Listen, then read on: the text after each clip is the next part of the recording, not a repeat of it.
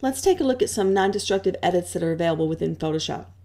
I have my layer 1 layer selected in my layers panel. Remember, we merged all of our layers into a new layer with our rasterized image where it's been merged into one. And we're going to apply some effects to this that will again be non-destructive. On my window menu at the top, I'm going to click on that. I'm going to select Actions to open the Actions panel. The Actions panel are a variety of macros that have been created for you, and you can actually find additional ones on the internet at a variety of places, including the Adobe Exchange. These are the default actions available, and by simply having your layer selected and then clicking or selecting one of these actions, you can hit the play button here at the bottom of the panel and it will apply that action for you. So what they've done is they've actually recorded a series of steps that, when done in a certain order, will actually make these effects. And you can actually save your own actions or create your own actions by using this panel and using the begin recording option and then stopping it and saving your recording. But Photoshop has quite a few available by default, and we're going to open up an additional library. These are the default actions. I'm going to go ahead and collapse that folder. I'm going to click on the Actions menu panel, and I'm going to select Image Effects from the bottom of that pop-up menu. Under Image Effects, you see we have a variety of actions, and again, these are non-destructive, and we'll just take a look at a couple of them. Again, I have layer 1 selected. The layer that's selected is where this action will be applied, and you'll see if I click the expand button in front of Aged Photo, these are all the steps that Photoshop is going to apply automatically for me. I'm going to go ahead and collapse that. I have Aged Photo selected, I've got layer 1 selected, and I'm going to click the play button. And this will show you another reason why we wanted to merge our layers into a new separate layer, because if I wanted to apply this action, it wouldn't work if I applied it to the hue saturation layer. It would only work on that layer and it wouldn't apply it to the entire image. So merging them into a separate layer allows me to apply these actions. Here I've played the Aged Photo action, and you'll see that it created a new layer called Layer 1 Copy. Again, if I click my visibility icon, you'll see there's my original. And then if I click the Layer 1 Copy visibility icon again, you'll see this is what the action has done to it.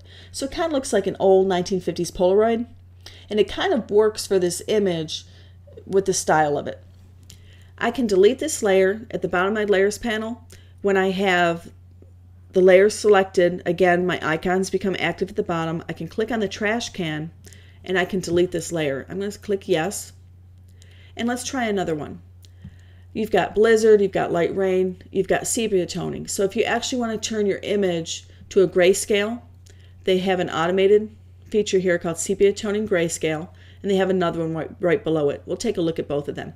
So again, I've got layer 1 selected. I've highlighted sepia toning grayscale. I'm going to hit the play button, and you'll see that it's actually changed my image into a grayscale black and white photo. I'm going to click on layer 1 again. I'm going to hide the visibility icon on layer 1 copy, and now I'm going to choose the next sepia toning called sepia toning layer, and I'm going to click the play button. You'll see this one actually took 2 layers to create. It added a hue saturation layer. You'll notice this little arrow for the hue saturation.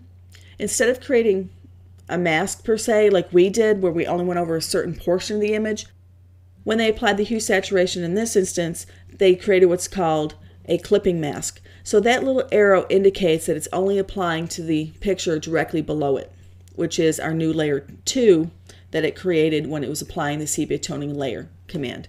So let me turn on layer 1 copy here at the top of our stacking order, and you can see when we just applied the grayscale sepia toning, it's clearly just grayscale. And when we applied the one sepia toning layer, you can see it's got a little bit more undertones in it, and it's not completely grayscale. It looks like it's got a little bit of hue saturation in it. Again, if we don't want to use these, we can just select the layers and delete them. You can also, on the history panel, which is right next to actions, you'll see it's keeping track of things that we've worked on, and it's been taking snapshots for us.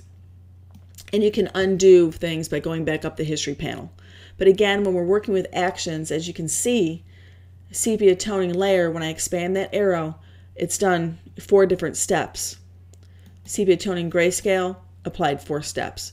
So that's quite a few different steps that actually have gone through into our history panel. So it'd probably be easier just to delete the layers. But this is one method that you can apply, again, non-destructive edits and very easily convert your image to a grayscale form. So I encourage you to take advantage of this and take a look at the different actions that are available under image effects. And again, if we go to our panel menu for actions, you'll see that there's some other categories available that you could explore as well.